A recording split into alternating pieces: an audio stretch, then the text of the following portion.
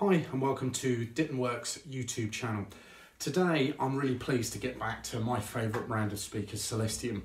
And what we have here is a pair of DL4 Series 2s.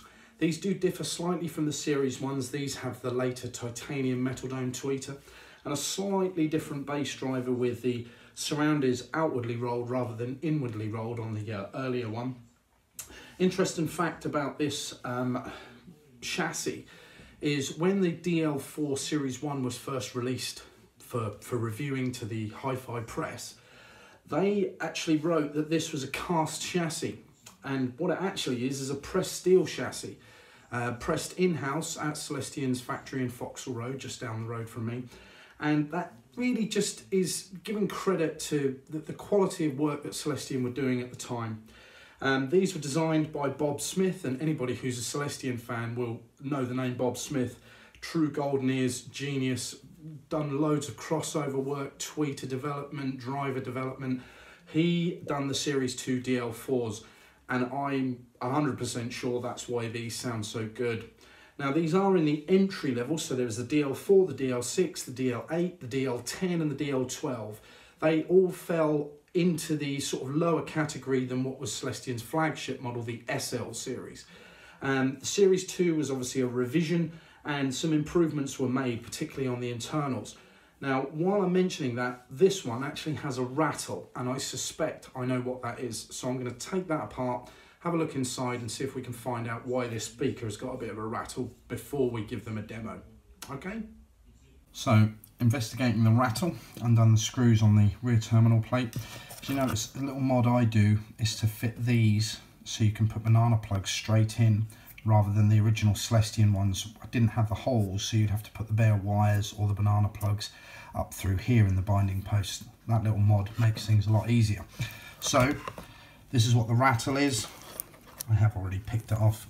The hot glue has just deteriorated and basically means that this inductor can rattle around. I'll just wait for the hot glue gun to heat up and then we'll glue that back into place, and I'll just put a little bit extra on here. So you can have a look, just a couple of caps, resistor, nothing too complicated. Obviously these were built at a cost, but they certainly don't sound like they were. Rattle gone, everything's okay, just a little bit of hot glue sorted that out. Now on my Facebook page, maybe a year ago, I did a review on the Celestion 3s, which are a fantastic little pair of speakers. They were designed by a guy called Martin Roberts, who regularly comments on the Celestion Facebook page. Brilliant guy, very clever speaker designer as well. Now the 3s and the 5s, both done by him, came after the DL series, and I have to say that slightly more modern forward sounding speaker probably appeals to a wider audience than perhaps the DL4 does. But I'm actually going to use the same track that I tested the 3s with, so if anybody's interested, you're more than welcome to go onto my Facebook page, Ditton Works, and have a troll back through the videos and see if you can find the review on the Celestion 3s. Let's have a listen. So apparently take 5 is not allowed to be played on YouTube, so I'm going to have to re-edit the clip and put it back out there. To describe the sound with that particular track was really nice imaging, very nice detail from the HF. Bass was very good, typical infinite baffle, so it wasn't enormously loud bass, but it was very deep and very controlled. So sorry for this little interlude, but when I uploaded the video it got blocked, so I'm going to slip this clip in between and then go back to the original clip. They sound really pleasant. You could listen to these for hours and hours and hours. What a great little pair of speakers. Infinite baffle, sealed enclosure, so they don't have an enormous amount of bass, but the bass is very tight and controlled when it is there. For a metal dome tweeter, they're not harsh, bright in any way, shape, form or fashion. Typical Bob Smith, he's designed a fantastic sounding pair of speakers. Now, like I said, if you wanted something a bit more modern sounding, probably the Celestion 5 would be the one to go for. It's similarly designed speaker, the HF's the same, the bass driver is similar, but it's just taken up a notch and they do sound a little bit warmer, a little bit nicer, a little bit more forward presented. But for a budget pair of speakers, even in their day these were a budget pair of speakers in the Celestion line, But today you can pick these up for next to nothing.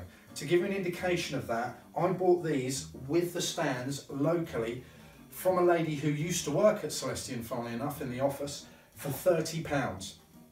So I would strongly recommend anybody who's looking for a cheap pair of speakers that will really do the do's, it's got to be DL4s. 5s are a little bit better, but they do hold their money a little bit more. And there's two versions of the Celestion 5. There's a rear ported and there's a sealed version.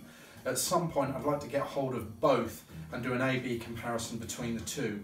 I haven't had a pair of 5s for a long time, but when I did have a pair of 5s, I used them in the second system for ages and ages. They were great. The 3s that I reviewed, they got sold on to a friend of mine. He wanted them for a second system, and they were just great. They were absolutely great. On this track, they had a little bit more low end, and they imaged just a little bit better, and that's quite impressive considering the 3s are a lot smaller than the DL4s. The 5s are closer in size, but they're all very good. The 3, the 4 and the 5. So the Celestion 3, the DL4 and the Celestion 5, all strong recommendations. Absolutely fantastic sounding pair of speakers that you can pick up for next to nothing these days. Anyway, that's the Ditton Works review for today. I hope you enjoyed it. Take care guys, I'll speak to you soon.